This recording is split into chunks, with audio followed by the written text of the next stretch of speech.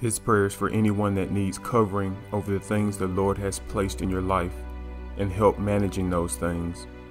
I ask that you, the listener, are in agreement. Let us pray.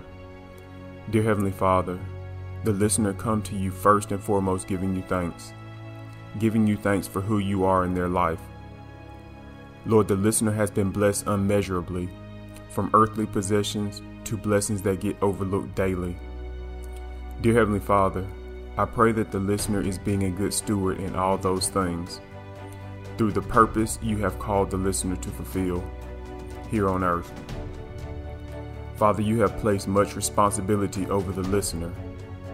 If the listener is in good health, have full activity of their limbs, can see or hear, that the listener live for you and to utilize all they have to glorify you and manage their blessings responsibly.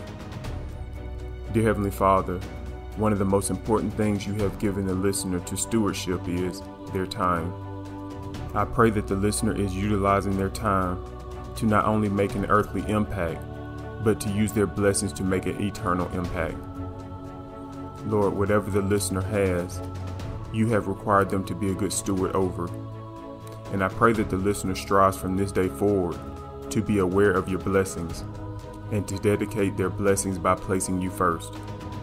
I pray that the listener places you first in time, talent, and resources, including their bodies and mind, by taking care of their temple and exercising self-control by guarding the things that they eat, read, down to the role of exercising and managing their health of their body. Dear Heavenly Father, the listener does not always make the most of everything you have blessed them with, including their relationships. But Father, I pray that the listener focus on what you have placed in their lives right now, and to be faithful over those things, and not to take it for granted. Help the listener to be a good steward and utilizing and managing all resources you, Lord, have provided them for your glory and the betterment of your creation. In 1 Peter, 4th chapter, 10th verse states, each of you should use whatever gift you have received to serve others as faithful stewards of God's grace in its various forms. And in Titus 1st chapter, 7th verse states, since an overseer manages God's household, he must be blameless, not overbearing, not quick-tempered, not giving to drunkenness, not violent, not pursuing dishonest gain.